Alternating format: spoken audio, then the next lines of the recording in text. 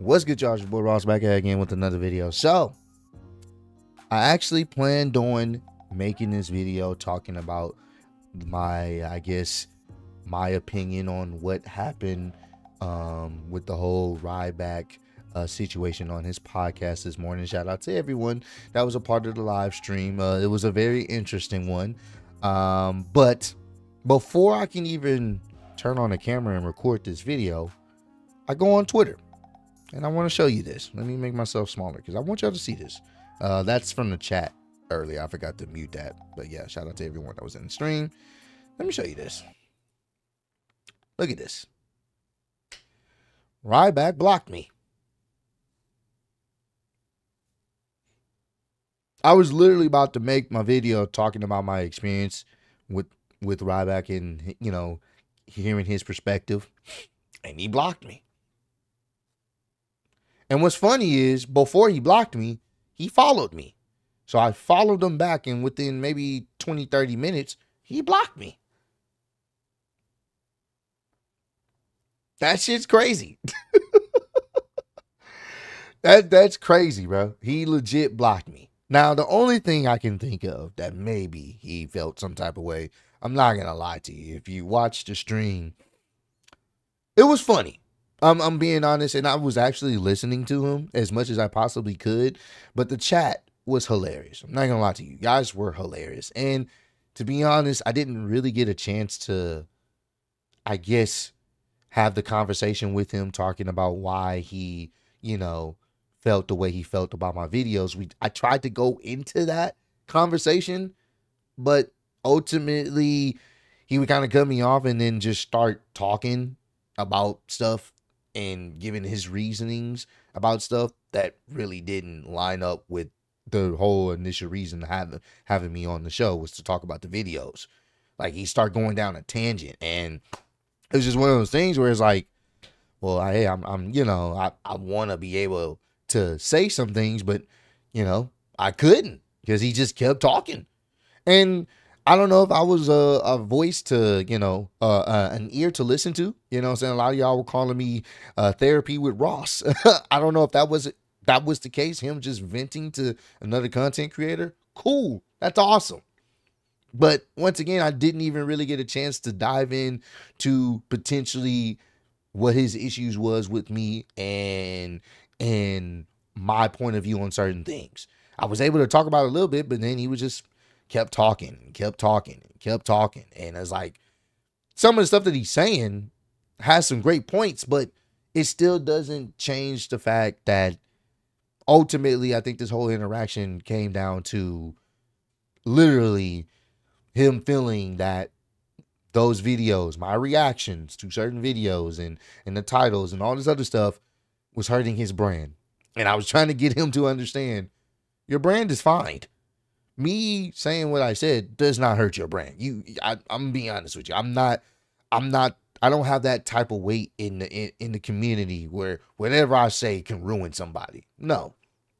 He lists off his accolades and stuff that he's doing outside of WWE. He's making more money than he ever has before. Okay. And that's awesome. That's good. But at the same time, it's just one of those things where it's like, if you're in this space, you got to understand certain people, you know what I'm saying, you know, will feel some type of way, or, you know, they'll have their opinions on certain stuff. And it's just one of those type of things where I just felt like you got to be able to take the good with the bad. And what I had said, even in the past, you know, as a joke, yeah, you could say that maybe was hurtful, whatever the case was, but I wouldn't have taken it that seriously because he's doing fine. So I don't know. This was just a very, very weird way to end off the interaction, because apparently I guess on his live, he was saying he would like to have me back. And then I guess somebody must have clipped some of the stuff or said, oh, he's talking about you. To be honest with you, I really wasn't talking about him. My chat was, and my homie was, and I was just laughing because it was funny. I'm just being honest. It's funny when you're trying to actually have a conversation and then someone cuts you off and then they just go on and they go on. And some of the stuff he was saying was pretty, you know, pretty pointed to his point. But at the same time, I'm just like, All right. So I'm literally just here to listen to you talk. And if that's what it is, that's what it was supposed to be. Cool. I ain't tripping. It is what it is. Get your truth out. Because a lot of the stuff I didn't know that he really was dealing with. But yeah, man, I don't know. This was very, very interesting. I did not expect him to follow me, then block me within like the same hour. I don't know, man. Yeah, hopefully he doesn't take it personally. Once again, those videos and reactions definitely, I promise you, definitely doesn't hurt your brand. I like you good, bro. You still doing your thing. It you good, bro. I don't go like thinking, you know what I'm saying, today I'm gonna try to shit on Ryback. I I don't care. Like, yes, your name may get some views, and this is definitely gonna get some views because how recent and current it is. But a week from now, nobody's gonna be talking about this. That's just what it is. Content keeps coming out. Content keeps rotating. Nobody's gonna be talking about this from a week from now. It may be a pass, like a mention, but it is what it is. So I'm wishing Ryback nothing but the best. Don't send him no hate. It is what it is. If he wants to block me, cool. I'm not. It's not a big deal. It's funny because I still really didn't get a chance to actually dive into what the issue really was. But you know, it was him. It was him to vent. He wanted to vent and get stuff off his chest. So, but yeah, I wish nothing but the best for Ryback. Hopefully he continues to keep doing his own thing, man.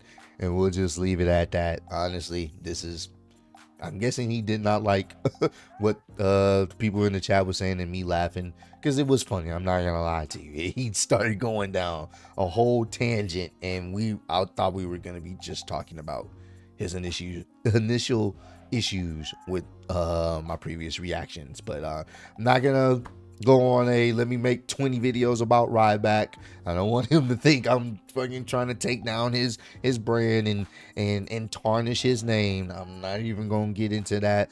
You know, this will probably be the last time I talk about him on this platform unless something is said about me and I receive the information. We'll go from there, but I'm keeping it chill, keeping it peaceful. It is what it is. It's all good. Comment down below. Let me know, man. What's your thoughts? Y'all thoughts on this entire situation, man? This whole interaction with me and Ryback. What's your thoughts and opinions on it? If you guys were able to check out the live is on my YouTube page. For those who are wondering why the audio is delayed, it's because I wasn't talking through this microphone because it was creating an echo. I was talking through my headphones to the Twitter space. That way you can hear my audio through there, but it's going to be a delay from when I was actually speaking the words. So that's what it is. That's the only reason why I was like that. But I appreciate all the love, support. Road to 150K, and I'm still young, speedy YouTube wrestling champion of the world. Appreciate y'all kicking me. See you next one. Peace.